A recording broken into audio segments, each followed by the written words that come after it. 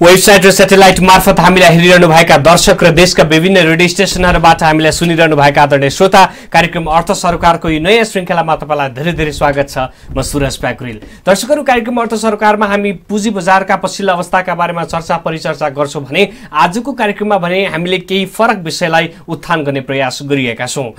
विशेष गरी भर्खरै पारित भएको र यो पारित हुनुभन्दा अगाडि वस्तु विनिमय बजारका बजारका सम्बन्धमा व्यवस्था गर्न बनेको विधेयक जुन पारित भइसकेको छ, यो विधेयक पारित भइसके पछाडिका अवस्था, यसले नेपाली बजारमा कस्ता खालका असर गर्छ वा यो के हो भन्ने विषयमा हामी खास चर्चा परिचर्चा गर्ने प्रयास गरिरहेका छौँ। आजको श्रृङ्खलामा हामीसँग Nepal derivatives exchange limited इन्डेक्सका CEO Ravi Shankar Singh हाम्रो कार्यक्रमका अतिथिका रूपमा हुनुहुन्छ भने त्यसका स्वतन्त्र सञ्चालक एवं बजार विश्लेषक कृष्ण गिरी पनि हाम्रो कार्यक्रममा आजको अतिथिका रूपमा उपस्थित हुनुहुन्छ।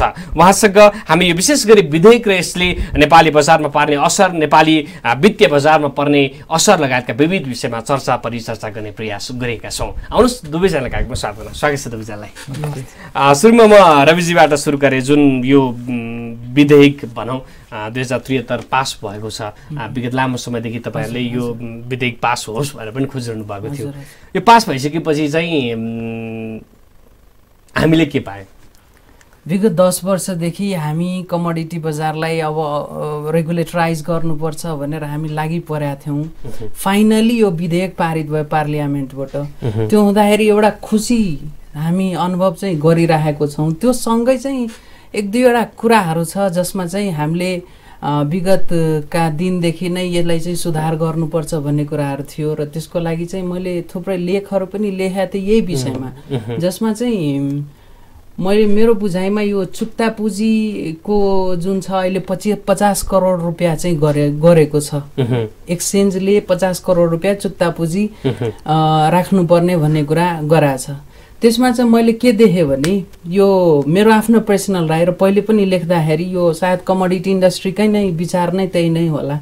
50 करोड अहिलेको स्थितिमा, किनभने मार्केट ग्रोथ हुँदै जाँदा गर्नु एउटा कुरा हो, तर 50 करोड अहिले नै ल्याएर राख्दाखेरि चाहिँ त्यति उचित नहोला कि, किनभने मार्केट त अहिले त्यति ठुलो साइज भइसकेको छैन। इभेन युएसमा मार्केट सुरु हुँदाखेरि गभर्मेन्टले ग्यारेन्टी फन्ड लिने गर्थ्यो। त्यो भनेको त्यतिखेर उनीहरूले पेड अप क्यापिटल भनेर राखेको थिएन, चुक्ता पुँजी भनेर राखेको थिएन। त्यतिखेर ग्यारेन्टी फन्ड थियो। युरोपियन कन्ट्रिजहरूको स्टार्टिङमा पनि त्यसरी नै थियो। त्यो सँगै चाहिँ तपाईँको यो इन्डियामा हेर्ने हो भने हालसालमा 2-3 वर्ष 4 वर्ष पहिले मात्र उसको 50 करोड गरेको, जबकि युएसमा या युरोपमा या इन्डिया जस्तो कन्ट्रिजहरूमा एक्सचेन्जले एउटै कमोडिटी एक्सचेन्जले स्टकको डेरिभेटिभ पनि गर्छ र कमोडिटीको पनि कारोबारहरू गर्छ। त्यो गर्दाखेरि 1.5 करोडभन्दा बढी ट्रेडरहरूले एक दिनमा कारोबार गर्छ इन्डियामा मात्र, एमसिएक्समा। त्यहाँनिर जम्मा 50 करोड रुपियाँ राखेको छ भने नेपालको बेसमा अहिले ग्रोथ हुँदै गरेको बजारलाई 50 करोड राख्नु उचित मैले चाहिँ देखेँ। यो चाहिँ बढी भयो, धेरै भयो। यस्तो होइन कि इन्डेक्सले गर्न सक्दैन, त्यो कुरा होइन, तर कति उचित हो भन्ने कुरा चाहिँ एउटा यो पहिले पनि भइसकेको कुरा, तर एक्टमा पारित भइसकेपछि हामीले गर्नै पर्छ। यस्तो होइन कि अब त्योभन्दा गर्न नगर्ने या अर्को कुरा छैन, तर गर्नलाई पनि यो उचित हो कि होइन भन्ने कुरा अध्ययन, गभर्मेन्टको अध्ययन त्यसमा चाहिँ पुगेन। सँगै यसमा अरू पनि 1-2वटा कुराहरू छ, जस्तो सञ्चालक समितिको उमेर हदबन्दी एउटा गराछ।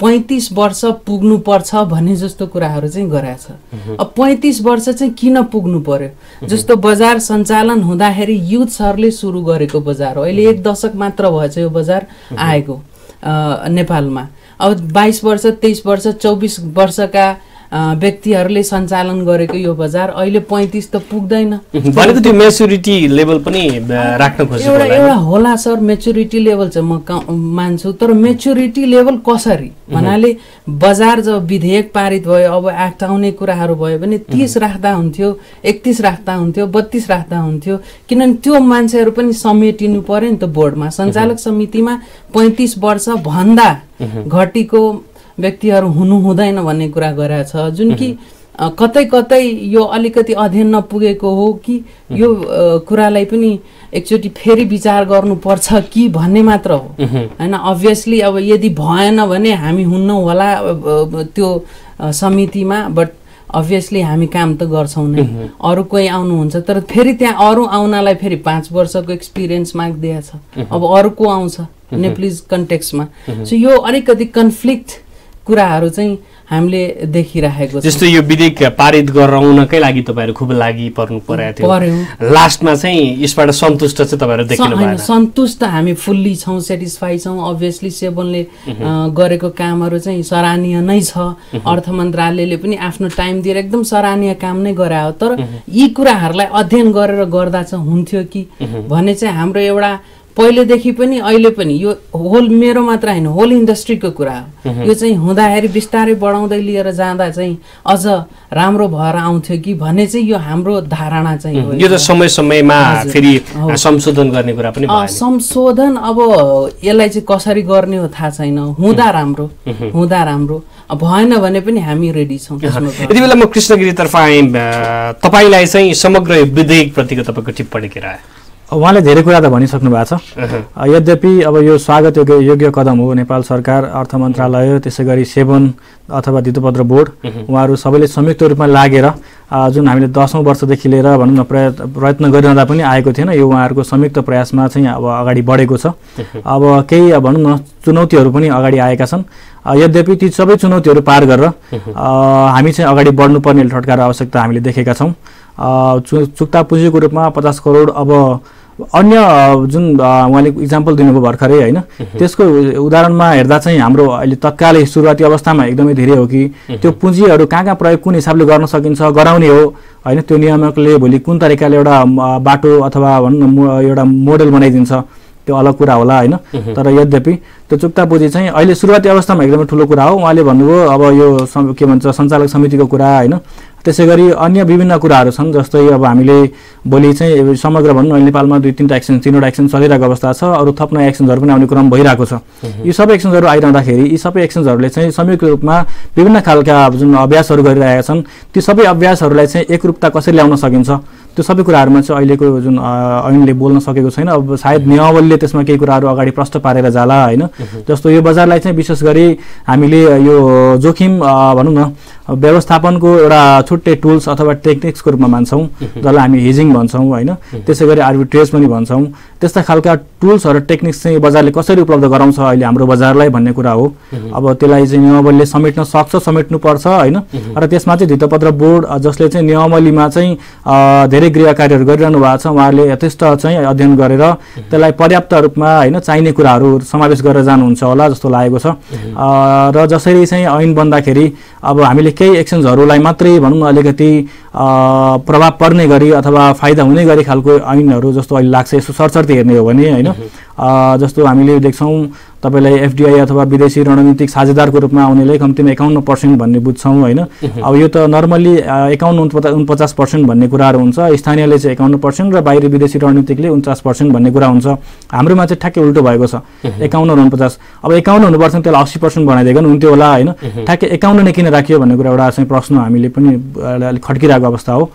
त्यसबाहेक पनि जस्तो भनौँ न अब अप्सनको कुराहरू होइन, त्यसमा अब धेरै कुराहरू बोल्न सकिन्थ्यो। जस्तो डेरिभेटिभ स्टक डेरिभेटिभको कुरा, इन्डेक्स फ्युचरको कुराहरू होइन, लगायतका कुराहरू आउनु पर्थ्यो। त्यो सबै कुराहरू प्रष्ट रूपमा आउन सकेको छैन। त्यो सबै कुराहरूलाई चाहिँ अब आउने नियमावलीहरूले प्रष्ट पारेर जानेछ भन्ने हामीले आशा गर्न सक्छौँ। जस्तो अहिले जुन यो विधेयक पारित भयो, यो पारित भइसकेपछि यसले समग्र नेपालको वित्तीय बजारलाई चाहिँ कस्तो असर गर्छ?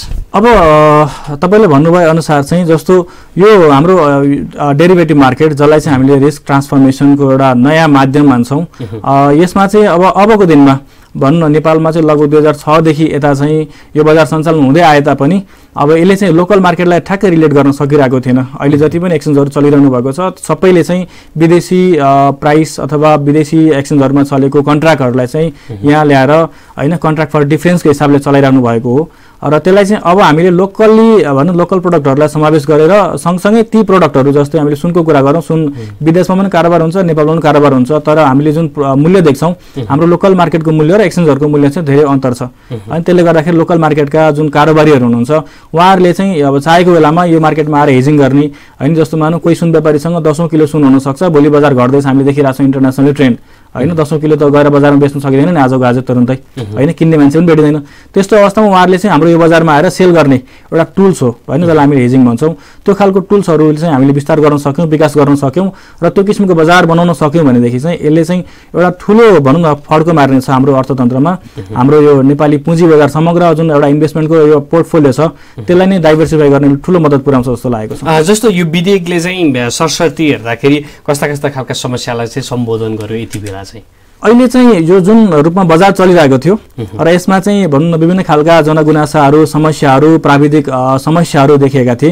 त्यो सबै कुराहरूलाई चाहिँ अहिले जुन रूपमा चलिरहेको छ त्यही रूपमै स्वीकार गर्ने चाहिँ एउटा कोसिस भएको छ, त्यो हामीले देखेका छौँ। सँगसँगै केही स्थानीय भनौँ न अब यो प्रोडक्टहरूलाई पनि यो बजारमा लिएर आउनलाई यसले चाहिँ बाटो खुला गरिदिएको छ। हामीसँग भनौँ न स्थानीय प्रोडक्टहरू लिएर आउनको लागि वेयर हाउसको चाहिँ अहिलेसम्म कुनै परिकल्पना गरिएको थिएन। मैले सुन्दथेँ यो 2019मा चाहिँ एउटा वेयर हाउस एक्ट भन्ने थियो, तर हामीले मैले चाहिँ भनौँ पर्सनली कहीँ पनि भेटिनँ त्यो एक्ट होइन।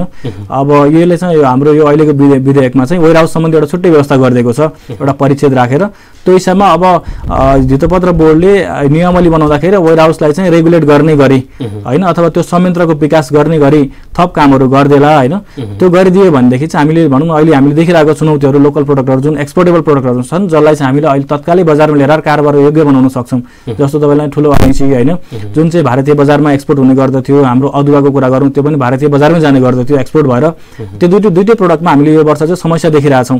बेला बेलामा कहिले क्वारेन्टाइनको कुरा, कहिले चाहिँ हाम्रो क्वालिटीको कुराहरू लिएर अदुवा चाहिँ बोर्डरको गेटमा गएर रोकिने होइन, यो समस्या थियो भने अब हाम्रो ठुलो अलैँची जुन चाहिँ 3 महिनाभित्र उत्पादन भएर आएको 3 महिनाभित्र सकिसक्यो भने यो महिना 8 महिनासम्म चलिँदा पनि त्यो चाहिँ भनौँ न अब अहिलेसम्म एक्सपोर्ट हुन सकिरहेको छैन। किन भन्दाखेरि जहाँ यो एक्सपोर्ट हुन्थ्यो त्यहाँ चाहिँ अहिले ठुलो मात्रामा उत्पादन हुन्छ आफ्नै कन्ट्रीको र उनीहरूले आफ्नो कन्ट्रीको चाहिँ उत्पादन नसकिन्जेलसम्म चाहिँ बाहिरबाट इम्पोर्ट गर्ने व्यवस्था रहेको छैन। त्यसले गर्दाखेरि भनौँ न मूल्य 1 लाख रुपियाँ प्रति क्विन्टल रहेको चाहिँ मन रहेको भनेको 1 लाख रुपियाँ प्रति मन 40 किलोको हाराहारीमा थियो भने अहिले चाहिँ त्यो घटेलाको 50 भन्दा तल आइसकेको अवस्था छ प्रति मन। भन्नुको मतलब जसले चाहिँ त्यसलाई स्टोर गर्नुभएको थियो, उत्पादन गर्नुभएको थियो, उहाँहरू ठुलो समस्यामा हुनुहुन्छ, त्यो देखिरहेको छौँ हामीले होइन। लगायतका अन्य धेरै प्रोडक्टहरू छन् जसलाई चाहिँ हामीले तुरुन्तै हाम्रो बजारमा ल्याएर सूचीकरण गरेर कारोबार योग्य बनाउन सक्छौँ र ती उत्पादकहरूलाई सिधै यो बजारमा आएर बिक्री गर्ने अवसर पनि प्रदान गर्न सकिन्छ र जसले चाहिँ भनौँ न बजारबाट सिधै कुनै बिचौलियाको माध्यम बिना नै यसलाई चाहिँ खरिद गरेर स्टोर गरेर त्यसलाई भनौँ न पर्याप्त रूपमा अथवा थप यसलाई चाहिँ क्वालिटी मेन्टेन गर्ने अथवा अलिकति भनौँ न यसको चाहिँ प्रवर्धन गर्ने कामहरू गरिरहनु भएको छ। उहाँहरूलाई चाहिँ हामीले भनौँ न सिधै अब यो विक्रेताबाट अथवा उत्पादकबाट किन्ने अवसर पनि मिलाउन सक्ने कामहरू पनि अगाडि बढ्न सक्छ जस्तो लागेको छ अबको यो ऐनबाट। यति बेला म रविजी तर्फाएँ यस अगाडिको अन्तर्वार्तामा पनि हामीले यो वेयर हाउसका बारेमा अलि बढी नै छलफल गरेका थियौँ। अब यो विधेयक पास गरिसकेपछि वेयर हाउसका लागि पनि केही बाटोहरूको चाहिँ खुला भएका हुन् छ। यस्तो छ, मेन कुरा के हो भने गभर्मेन्टले हामीलाई कसरी हेरिदिने भन्ने कुरा हुन्छ। पहिले चाहिँ के थियो भने रेगुलेसन छैन भन्ने कुरा थियो। अब के भयो भने रेगुलेसन्स त आयो तर वेयर हाउसको मात्र एउटा प्रक्रिया चाहिँ अगाडि बढ्यो जुन पोजिटिभ कुरा हो। अब त्यो प्रोसेस अगाडि बढ्दै जाँदा अहिले त त्यसको निकाय चाहिँ बनिसकेका छैन, फेरि सेबोनले कसरी त्यसलाई रेगुलेट गर्ने भन्ने कुराहरू आइसकेका छैन। त्यसको लागि चाहिँ हामीलाई 1 वर्षको टाइम पिरियडको कुरा गरेर चाहिँ यो आइसके पछाडिको 1 वर्षपछि वेयर हाउसको रेगुलेसन्स आउने कुराहरू गरेको छ। त्यो भइसकेपछि हामीलाई जस्तो अहिले नै प्रोडक्सन्सहरू गरेर अहिले नै हामीले वेयर हाउसमा राखेर चाहिँ गर्न अलिकति सम्भव छैन। त्यो भएको कारणले त्यो रेगुलेसन्स आउनु जरुरी छ। त्यसको रेगुलेसन आइसकेपछि हामी बकाइदा त्यो कुन प्रोसेसमा जान्छ, त्यो कस्तो निर्देशिका हामीले पाउने हो, त्यसरी चाहिँ हामी अगाडि बढ्दै। जस्तो यो कमोडिटी बजारका सम्बन्धमा भनौँ न सेवन लगायतका अन्य जुन निकायहरू छन् उनीहरूलाई नि अलि पर्याप्त जानकारी नभएर वा हुनुपर्ने जति चाहिँ नलेज नभएर पनि यस्ता खालका समस्याहरू देखिए भन्ने खालका टिका टिप्पणी पनि छन्। त्यस्तो कुरा त हुँदैन, किनभने जानकारी नभएर उहाँहरूले रेगुलेट सायद गर्न सक्नुहुन्थेन होला। अभियसली जानकारी छ तर जति अध्ययन हुनुपर्ने हो त्यो अध्ययनमा केही न केही कमी चाहिँ भएको हो जस्तो लाग्छ। यो विधेयक बनाउँदाखेरि पनि वा भनौँ विधेयक पारित गर्दा पनि त्यो खालका कमी कमजोरी देखिए त्यो देखिन्छ हुन। अभियसली कमी कमजोरी चारैतिर सबैमा हुने हो। त्यो हुँदाखेरि यसलाई चाहिँ अब कमी कमजोरी छ भने यसलाई कि त संशोधन गरेर लिएर जाने हो या होइन यसैलाई चाहिँ अहिले लिएर जाउँ र पछि तपाईँ बढाउँदै जानुहोस् या अरू कुरा गर्दै जानुहोस् भनेर गर्ने हो कि त्यो भनेको टोटली फेरि सेवनले हामीलाई कसरी निर्देशन दिने हो त्यसमा मात्र भर पर्छ। अहिले हामी जस्तो अब यो विधेयक त आयो होइन, अब तपाईँहरूको अपेक्षा के हो? होइन अब भनेको के हो भने पहिले हामीलाई एउटा कस्तो थियो भने यो मार्केटलाई चिनाउनलाई पहिले जाँदाखेरि नाना थरीका टीका टिप्पणीहरू हामीले सुन्नु पर्थ्यो। इभन ट्रेडर्स लगानीकर्ताहरूले थरी थरीका कुराहरू भन्थे। तर अबको समयमा किन गभर्मेन्ट आफैले पनि के बुझ्यो भने यो आवश्यकताको कुरा हो, यसलाई चाहिँ रेगुलेट गर्नुपर्छ। त्यो भएपछि हाम्रो लागि पोजिटिभ कुरा एउटा आयो कि बजारमा अहिले यो विषयलाई लिएर धेरै नै जहाँ पनि छलफल भइरहेको देख्छु म, कमोडिटी सेक्टर्सलाई लिएर या इन्डेक्सको बारेमा विभिन्न छलफलहरू चारैतिर देख्छु। त्यो हुँदाखेरि हामीलाई खुसी पनि लाग्छ किनभने पहिले हुन्थेन त्यो। अब एटलिस्ट यो कुरा भइसकेपछि अब मार्केट ग्रोथतिर लाग्ने। अब हाम्रो मेन काम भनेको यो होइन कि इन्डेक्सले के गर्छ या कसरी गर्छ भन्ने पनि होइन कि अब इन्डेक्सले अरू के गर्नुपर्छ भन्ने कुरामा बढी फोकस्ड हुन्छ भन्नाले मेनली फोकस चाहिँ हामी ग्रोथतिर अब लिएर जान्छौँ। सो पोजिटिभ कुरा हो, हामी एप्रिसिएट गर्छौँ यो रेगुलेसन्स आएपछि, हामीलाई खुसी लागेको। जस्तो अहिले चाहिँ बजारमा विशेष गरी ट्रेडरको साइडमा वा भनौँ समग्र बजारमा चाहिँ अलिकति कम अवेरनेस भएको हो कि कमोडिटी बजारको भन्ने खालको कुराहरु छ। यसमा त डाउट छैन। यो एकदम पहिले भनौँ न सुरुमा स्टक मार्केट आउँदाखेरि पनि शेयर बजारहरूको बारेमा त्यति धेरै जानकारी थिएन त्यो समयमा। अब बिस्तारै जानकारी बढ्दै गइरहेको छ। सो यो त्यतिखेर रेगुलेसन्स त उहिले नै आएको हो फेरि स्टक मार्केटको। अब एक्सचेन्जेस कमोडिटी एक्सचेन्जेसहरूको रेगुलेसन हालमा आएर पनि हो। पहिलेदेखि स्टकले जति धेरै गरेन त्यो चाहिँ हामीले गऱ्यौँ। किन हामी गर्वको साथ यसको लागि पनि भन्छौँ कि जस्तो स्टक मार्केट ले धनगढीमा गएर सुरुवाती समय या आउटसाइड भ्यालीमा त्यति धेरै भनौँ न यो कुरालाई लिएर स्टक बजारलाई लिएर त्यति धेरै गरेन जुन चाहिँ हामीले गर्यौँ। हामी चाहिँ कमोडिटिजको अवेरनेस प्रोग्राम्सहरू ठाउँ ठाउँमा गर्दै गयौँ जसले गर्दा पोजिटिभ एउटा क्यापिटल मार्केटलाई नै एउटा पोजिटिभिटीतिर लग्यो या ग्रोथतिर लग्यो। अब के रह्यो भने हामीले गर्ने कुराहरू चाहिँ के भयो भने अवेरनेसको कमी भए तापनि किन टेक्निकल कुराहरू छ एकदम टेक्नोलोजी जस्तो हाम्रो टेक्नोलोजी जति रोबस्ट जति एउटा भनौँ सफिस्टिकेटेड टेक्नोलोजी छ हाम्रो त्यो भएपछि त्यो टेक्नोलोजीको नलेज चाहिँ धेरैलाई चाहिँ थाहा हुँदैन। कसरी बाई गर्ने कसरी सेल गर्ने हो। बजार उतार चढाव हुन्छ भन्ने कुरा सबैलाई थाहा छ तर बजार चाहिँ माथि जान्छ या तल झर्छ भन्ने कुराहरू त्यो टेक्नोलोजीमा हामीले बाई गर्ने सेल गर्ने। सो हाम्रो त्यो टेक्नोलोजीलाई चाहिँ बढी फोकस गरेर यदि क्लाइन्ट्सहरूले बुझ्यो भने त्यो चाहिँ राम्रो कुरा हुनेछ, ग्रोथको लागि राम्रो हुनेछ। अवेरनेस प्रोग्राम चाहिँ कमी छ तर त्यो चाहिँ अब बढ्दै जान्छौँ हामीले अझ धेरै गर्दै जान्छौँ। फेरि बजार अन्तर्राष्ट्रिय रूपमा सञ्चालन हुने र हामी लोकल मार्केटमा भएका हुनाले पनि समस्या केही आएका होला छ हैन। समस्या यस्तो हो इन्टरनेसनल मार्केटलाई हेरेर नै हामीले अहिले गरिरहेका छौँ। भोलिको दिनमा गभर्मेन्टले लोकल बजारहरू लिएर आउने लोकल मार्केटलाई वेयर हाउस आइसके पछाडि हामीले लोकल मार्केटलाई नै बायर सेलरसँग भेटाएर हामीले प्राइस डिस्कभरीको कामहरू चाहिँ गर्छौँ। त्यो हुँदाखेरि दुई पक्षी सबैलाई चाहिँ राम्रो हुन्छ। यति बेला चाहिँ इन्डेक्सले खास कामहरू के गरेको छ? अहिले यस्तो रेगुलेसन्स आइसके पछाडि हाम्रो मेन फोकस भनेको यी कुराहरू जुनमा चाहिँ हामीले विधेयकमा जे कुराहरू छ त्यसलाई चाहिँ हामीले बढी फोकस्ड भएर काम गरिरहेका छौँ। सो यो जस्तो अब हुनुपर्ने कुरा जस्तो टेक्नोलोजिकल कुराहरूको लागि छ या भनौँ न पेड अफ क्यापिटल्सहरूको लागि छ त्यसमा चाहिँ वर्कआउट हाम्रो अलि बढी भइरहेको छ। बाँकी त अब पहिले जे थियो त्यसैलाई नै निरन्तर अगाडि बढाउँदै लिएर जाँदैछौँ। यति बेला म कृष्णजीतर्फ आएँ। अब चाहिँ भनौँ न समग्र यो बजारमा के भइदियो भने चाहिँ बजार अझ बढी विकास हुन्छ होला? अब यसमा सबै एक्सचेन्जहरूमा सबभन्दा पहिला कुरा चाहिँ प्राइसहरूको चाहिँ समानुपातिक रूपमा एकरूपता हुनुपर्छ हैन। जसले गर्दाखेरि बजारमा लगानीकर्ताहरूले जुनसुकै एक्सचेन्जमा गए पनि उही रूपमा खरिद बिक्री गर्न पाउने अवसरहरू सिर्जना हुन्छ। त्यसले गर्दाखेरि चाहिँ अब कुनै एक्सचेन्जमा केही कारणले तलमाथि भयो भने एक्सचेन्ज भन्नु कारोबारीलाई तुरुन्तै त्यहाँ आर्बिट्रेज गर्ने अवसरको सिर्जना हुन सक्छ एउटा, हैन। र अर्को चाहिँ भनेको अब यसलाई सरल तरिकाले अगाडि बढाउनको लागि अब सरकारले विभिन्न खालका पहल कदमीहरू अगाडि बढाइदियो भयो अथवा धितोपत्र बोर्डले नै भनौँ न यसलाई चाहिँ आवश्यक कुराहरूलाई चाहिँ प्रबन्ध गर्ने व्यवस्थाहरू, जस्तै अवेरनेसको कुरा भर्खरै गर्नुभयो तपाईँहरूले, हैन।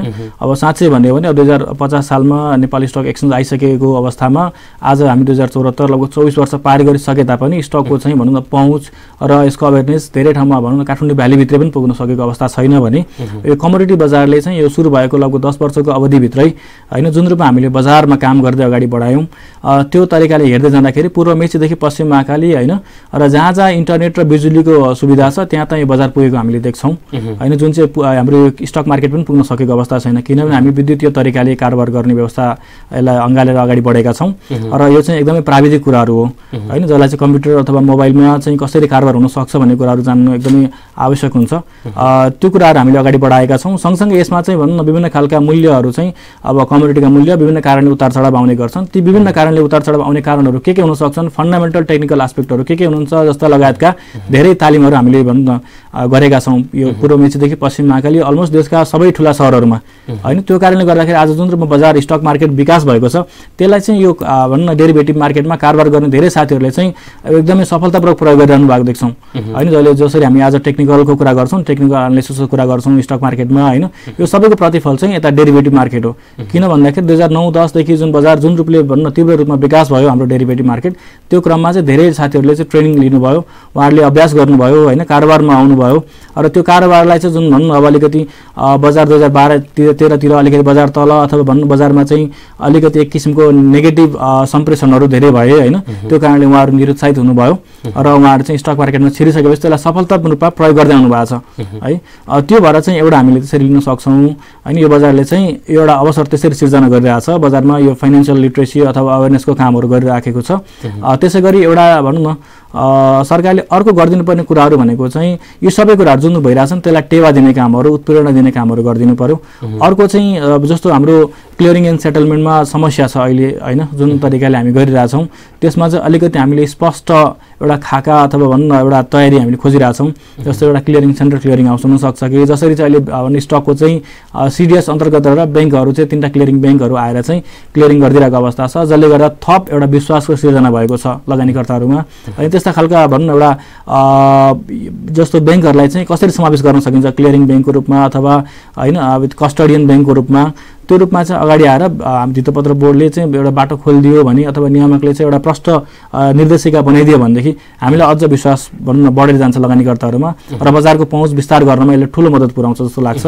र अब तपाईँले भने हामीले कुरा गर्दै आए जस्तै हामीलाई छिटोभन्दा छिटो चाहिँ लोकल प्रोडक्टहरूको चाहिँ कारोबार हुने व्यवस्था मिलाउनलाई चाहिने संयन्त्रहरू जस्तो वेयरहाउसको कुरा आयो, हैन। वेयरहाउसमा सामान आइसकेपछि त्यसलाई चाहिँ कसरी इन्सुरेन्सको फेसिलिटी दिने, वेयरहाउस रिसिट फाइनेन्सिङको कुराहरू छन्, हैन।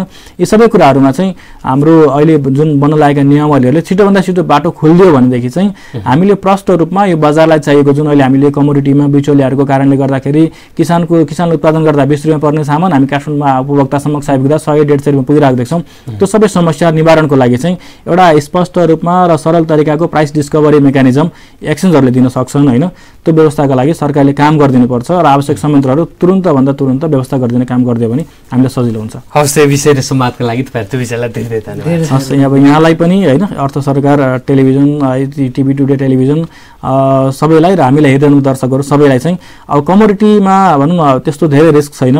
बजारलाई विश्लेषण गर्ने क्षमता राख्नुहुन्छ, बजारसम्म चाहिँ तपाईँ चिरपरिचित हुन चाहनुहुन्छ र स्टक मार्केटमा पनि भनौँ न तपाईँ चाहिँ अब एकदमै जान्ने अब्बल लगानीकर्ताको रूपमा अगाडि बढ्न चाहनुहुन्छ भने र अहिले नै भनौँ न अनलाइन ट्रेडिङ कस्तो हुन्छ, हैन, कसरी कारोबार हुँदो रहेछ अनलाइनमा भनेर बुझ्न चाहनुहुन्छ भने तपाईँहरू सबैलाई चाहिँ एउटा नयाँ पोर्टफोलियोको रूपमा यो डेरिभेटिभ मार्केट हुनसक्छ जस्तो लाग्छ र तपाईँहरू सबैजना चाहिँ आएर एकपल्ट अभ्यास गरेर अथवा यो मार्केटलाई चाहिँ एकपल्ट बुझ्ने प्रयत्न गर्नुभयो भने लगानीलाई चाहिँ यता पनि तपाईँले डाइभर्सिफाई गर्न सक्नुहुन्छ र यताबाट चाहिँ छिनछिनमा हामीसँग इन्ट्राडे सेलिङ छ होइन भनेको इन्ट्राडे ट्रेडिङ गर्न पाइन्छ अनि हामीलाई भन्नु न तपाईँले T+1 को चाहिँ क्लियरिङ एन्ड सेटलमेन्ट व्यवस्था छ अझ इन्डेक्समा त T+30 मिनट भनेको तपाईँले कारोबार गरिसक्नु भएको 30 मिनट भित्रमा तपाईँले विथड्रल चाहनुहुन्छ भने एक्सचेन्जले तपाईँको खातामा पठाइदिने व्यवस्था गर्छ होइन त्यो सबै खालका सुविधाहरू छन् र तपाईँले चाहिँ यसलाई चाहिँ नयाँ टुल्सको रूपमा अगाडि आएर लगानी गर्दै भन्नु आफूलाई चाहिँ बजारमा स्थापित गराउन सक्नुहुन्छ भन्ने लाग्छ यति भन्दै हामी दुवैजना बिदा हुन चाहन्छौँ धन्यवाद वेबसाइट र सेटेलाइट मार्फत हामीलाई हेरिरहनु भएका दर्शक र देशका विभिन्न रेडियो स्टेसनहरूबाट हामीलाई सुनिरहनु भएका आदरणीय श्रोता